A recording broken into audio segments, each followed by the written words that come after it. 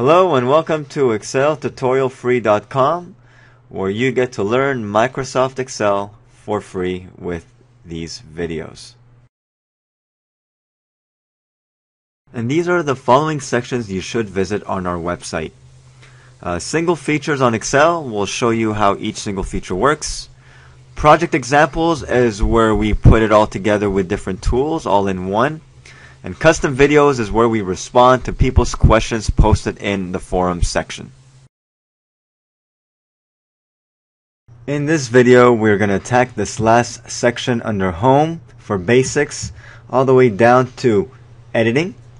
And we're going to go ahead and kind of go over this little area right over here. So over here, I've already kind of put some random numbers. Okay, and let me go ahead and show you what AutoSum does. If I go on the one box below, or pretty much anywhere below that has the gap, if I do AutoSum, okay, it's going to basically grab a range that's all connected. If I don't want to grab all this range, then I simply just have to lower the range. Okay, but basically what that does, let me go ahead and take a step back. I'm going to go over here, I'm going to hit AutoSum, and it added everything up in one shot.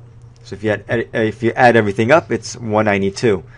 Now look at the different options that it does as well. You can do the average. The average number, I'm going to click that and I'm going to hit enter. And when that does that, the average number is actually 24 between all these numbers. Okay? Here's another one. You can count the numbers. Okay, so there you go. It has 8. 1, 2, 3, 4, 5, 6, 7, 8. And that's why it gave you 8 over here. If I go down over here, you could give me even the max. The max, so I do that, I hit enter once again. And there you go, the max is of course 78, and then you have the minimum. So that's what AutoSum does, and it's a pretty cool feature. I use it a lot. So get ready to use this feature over here. It's groovy. Okay? Then you have fill. I don't really play with this a whole lot. Clear, you can clear whatever you want. Okay, so I can clear all. Okay, no big deal. Let's go to find and select. I also use find and select quite a bit because I like to sometimes replace words. For example, I want to replace a zip code. I want to replace a street name. Anything I want to replace, I usually go to straight to replace. And over here, I'm going to say, okay, so find all the 2's. And replace them with 6's. Now I'm going to hit replace all, and look what it did. It replaced that 2 with 6's. Now look what I'm going to do again. I'm going to, one more time, find all my 6's and turn them into 8. Replace all. Look at that. Everything became 8. 8, 8, and 8. Now I want to show you something even more cool. I'm going to go back to my AutoSum. I'm going to leave it over here, 266. Check this out. Find all the 8's. And replace them with 5's. Replace all. Not only they replaced everything, but even the total updated. So that's what's cool about this. This is called a formula right here. This is a formula. Okay, so anytime anything changes, it's going to automatically change, and that's what's really cool about that. So I'm going to close this up, and that's what you'll find under over here. There's a few other things, but I don't really mess with those a whole lot. And now I'm going to go ahead and show you the sort feature as well. But for the sort feature, what I want to do is I want to go ahead and kind of make another column right here like this. And then I'll just take another column. Here we go.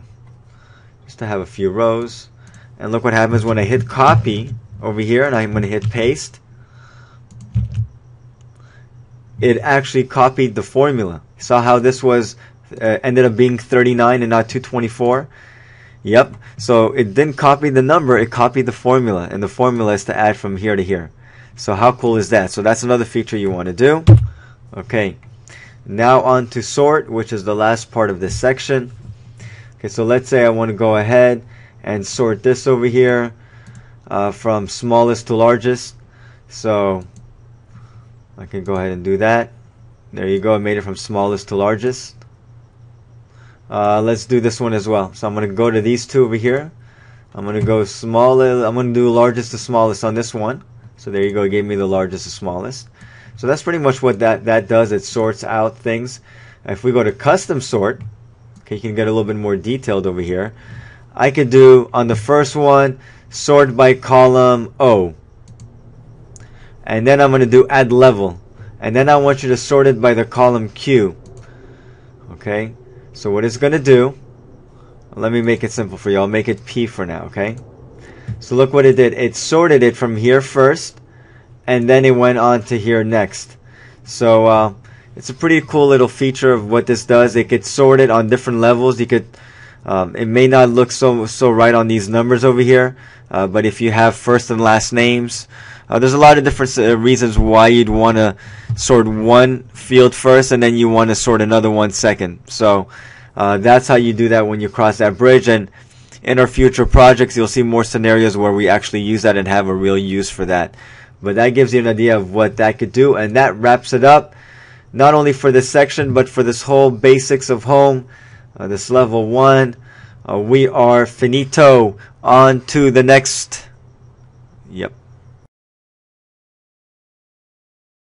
That concludes today's video by ExcelTutorialFree.com. Stay tuned for more videos.